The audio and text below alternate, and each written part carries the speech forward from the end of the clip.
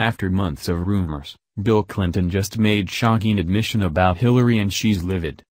Multiple sources are now saying that former President Bill B.J. Clinton and his wife, crooked Hillary Clinton, are not speaking to each other after a heated argument over her election book after the former president threw a manuscript in the trash after Hillary ignored his multiple petitions advising her not to publish it. Apparently, Bill had repinned the book before it was sent out to the publisher in an attempt to at least try to improve it and make it readable, but since Hillary decided to scrap his notes, he flew into a rage and they haven't spoken since. Sources close to the former first couple say Bill told Hillary the book made her look bewildered, angry and confused, and that those were poor qualities in a person who aspired to be a world leader. Apparently, he also hated the title because he felt calling the book What Happened would only serve to make people say, "You lost," or as many of us on the right say Trump happened. So he urged her to postpone the published date and rewrite the book with his added observations and notes, but she yelled at him and said, "The book is finished and that's how it's going to be published," as she threw away his notes.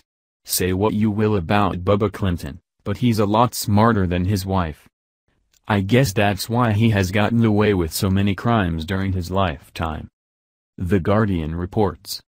Clinton takes on Trump, Putin and misogyny as fans flock to book tour? Half a mile from the White House, where Hillary Clinton expected to return in January, she slouched into an olive-green armchair for another round of what she has likened to therapy. Had it not been for her stunning loss to Donald Trump in the 2016 election, she would be taking her place this week with world leaders at the United Nations General Assembly. Instead, Clinton was speaking at the Warner Theater at the start of a 15-city book tour to promote What Happened, a 469-page memoir that dissects her doomed presidential campaign.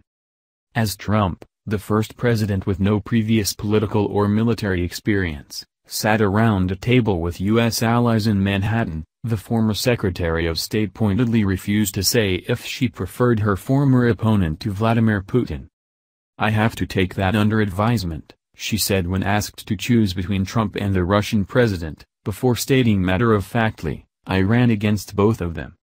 The crowd erupted into supportive applause, as it did several times when Clinton skewered Russian interference in the election, a cloud that has loomed over Washington amid investigation into whether the Trump campaign colluded with Moscow.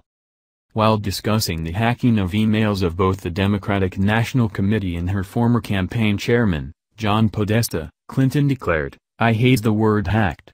They were stolen by the Russians." Tickets for Clinton's event sold out within a matter of minutes, bringing the theater to its full capacity of 1,847 seats amid chandeliers, ornate gold panels and velvet curtains. Loyal supporters were in a jubilant mood as they lined up more than an hour before the event's start time. Many were the young women who had pinned their hopes on Clinton at long last breaking what she referred to, in her 2008 concession speech, as that highest, hardest glass ceiling. One young woman at the lobby bar, who donned a Clinton campaign shirt that read "A woman's place is in the White House," said, "I think I'll order a Prosecco. This is a celebration." Clinton entered the room to a standing ovation from the audience, which included some of her campaign staff. She smiled broadly and waved. The event was the biggest ever sponsored by the local Politics and Prose Bookstore, whose co-owner Lisa Muscatine served as Clinton's chief speechwriter at the State Department and the White House.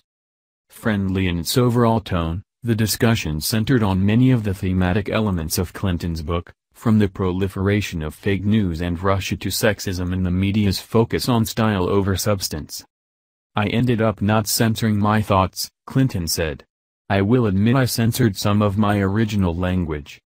As with Clinton's book, the mood wavered from lighthearted to serious, blending candid confessions from the campaign trail with lessons learned to make sure that what happened doesn't happen again. "If we don't get people to vote, we're not going to turn this around," Clinton said, while advising the Democratic Party to embrace a platform of both economic justice and social justice. "I don't buy this false dichotomy, you can only be for the economy, or, you can only be for civil rights." Clinton has previously criticized her top rival in the Democratic primary, Senator Bernie Sanders, for making unrealistic economic promises. She made no reference to Sanders on Monday night, but when Muscatine mentioned his name, some members of the audience booed and hissed. Clinton also reflected on the extent to which misogyny swayed the election, a topic she largely avoided as a candidate but has been far more vocal about since her defeat in November.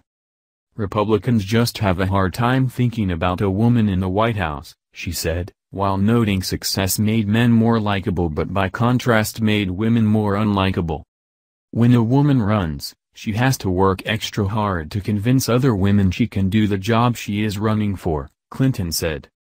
Expressing concern that Trump's victory had given rise to bigotry and prejudice, Clinton urged the audience to be the kind of rebuke to those that want to divide us and undermine us. "I view this book as much about resilience as running for president," she said. "It's critical that people have a sustained commitment to taking our country back." The U.S. Capitol, where Clinton won more than 90% of the vote, was always guaranteed to offer a warm welcome. Danielle Gesford, 28, a government contractor, said afterwards, "She's awesome, still trying to fight and stand up for what's right." Asked if Clinton should run again in 2020, Gesford replied, "Of course.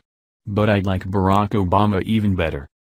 Wow, Clinton calls out Trump and Putin on their so-called misogyny, but not even one mention of Harvey Weinstein and his decades of rape and molestation in Hollywood. That's what a $250,000 donation gets you in Clinton world, folks.